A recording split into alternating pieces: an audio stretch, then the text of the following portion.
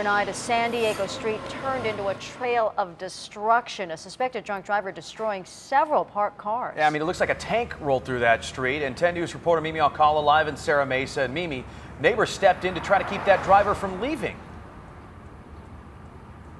They did, Jason, Virginia. They say that he actually tried to walk away from the scene, saying he needed some water and lived close by, but instead a neighbor actually brought him out a cup of water and kept him here at the scene. But you can see the damage left behind here, just mangled mess still parked here on Murray Ridge Road this morning.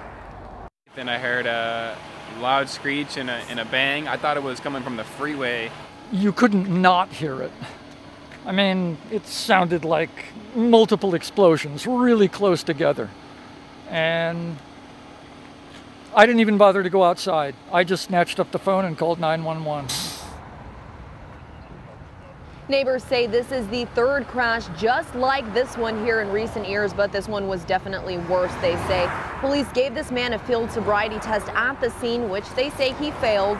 Police also tell us he admitted to drinking earlier in the night. So he was behind the wheel of this Jeep around 2 this morning when he came crashing into 3 different vehicles, totaling them all. Only our 10 News breaking news tracker was here as neighbors came out to see the damage. The impact of the crash was even so strong it launched one of the Jeep's wheels right into one car.